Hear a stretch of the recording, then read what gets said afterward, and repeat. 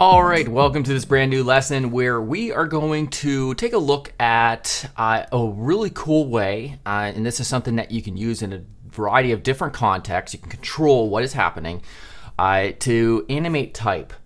And so if I refresh this, I'm going to show you what we're going to create by the end of this video. So this is just a very quick little sequence where this text is kind of coming in and it's doing something interesting for each one of them, for each letter. It's skewing them. We're using stagger to create, a nice sequence-based animation. And like I said, we can also do this with just a simple word or even paragraphs of text. And you'll see going forward, maybe in the next lesson, how we'll do that as well. So we could do this all the vanilla JavaScript way in terms of like finding a DOM element that has text in it and then using JavaScript to attach and create its own HTML element for each letter. Or we could use an actual JavaScript package that's already been created for us. And we just integrate it. It's very lightweight. That is called splitType. All right, so GreenSock actually has a plugin called SplitText, but it's a part of their club membership option, so it's not free. But splitType is free, and it does pretty much the same thing as far as I understand it. And so splitType, I'm going to show you exactly how to use it and how to integrate it. We're going to use the CDN option as shown here, right there. So we'll just want to include that in our project. So if I go down, we'll see this is exactly where I have it. So we have GreenSock animation platform right here being included. Our len is smooth scroll. Don't necessarily need that. I'm just kind of including it in most projects now. And then we also have our splitType. So here's our smooth scroll stuff, and we have no HTML outside of the scripts right here. And I'm just going to write from scratch because it's very simple, just for this simple demo. So we're just going to have a section. Inside of the section, we're going to have H1, and here's our text and AMP, so UI, UX, and front end. Okay. Now the main Sass file I also have left pretty much empty. We're just giving a dark background, color white, font family, a darker grotesque as it's called. The section element right here, 100 viewport height, display grid, place content center. These two, in case you're unaware, it's like the most efficient way to center horizontally and vertically an element. And our element in this case is the H1. And then we're just going to take our H1 and font size for rem units. Now this visibility hidden thing, we'll get to that. That's because we're going to use auto alpha in order to get these to essentially not have to deal with FOUC or flash of unstyled content. So we're going to save that.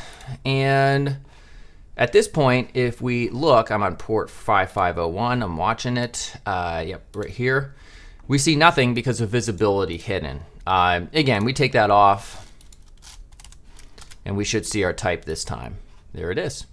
So you might have a heading like this. Like I said, you might also have paragraphs of text and you want to animate them, but you want to do it at the character level or the word level. I'll show you how to do both, and we'll use splitType for that. So let's go back, keep visibility hidden on.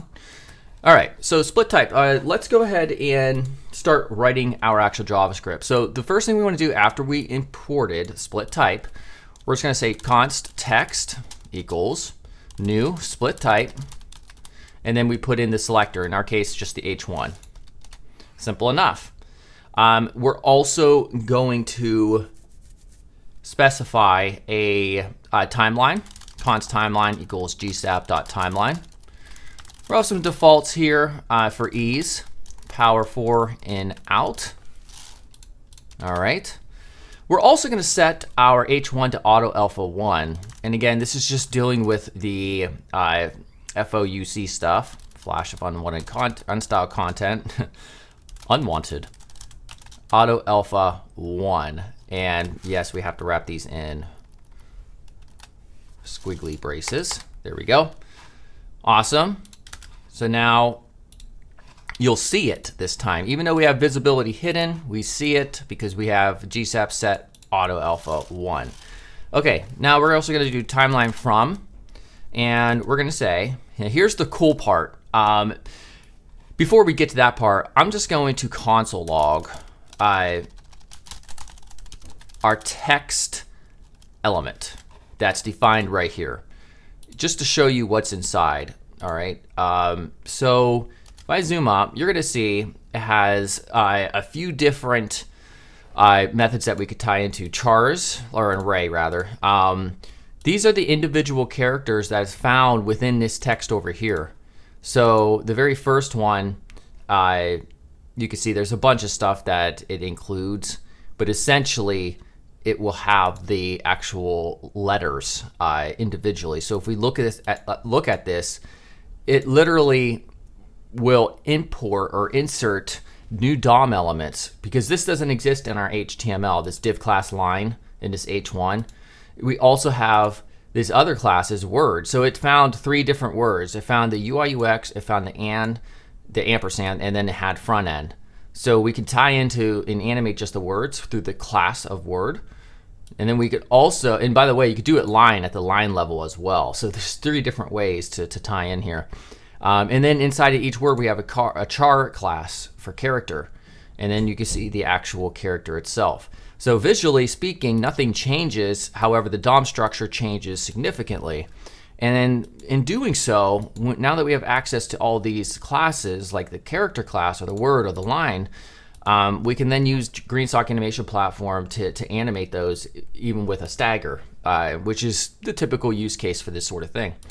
So what we want to do now is we'll get rid of that text, and we're going to specify timeline from, all right, because we already have our 2 values set, and we're going to have text.char, so our characters.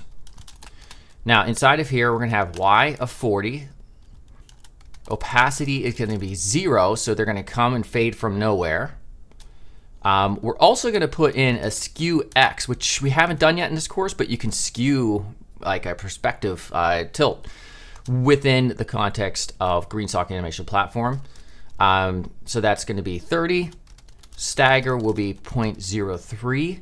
So it's very, very minimal stagger because it will take a long time. If you did 0.1, it would take a long time for each character to come in. So you want something around this value. And we'll have duration 1.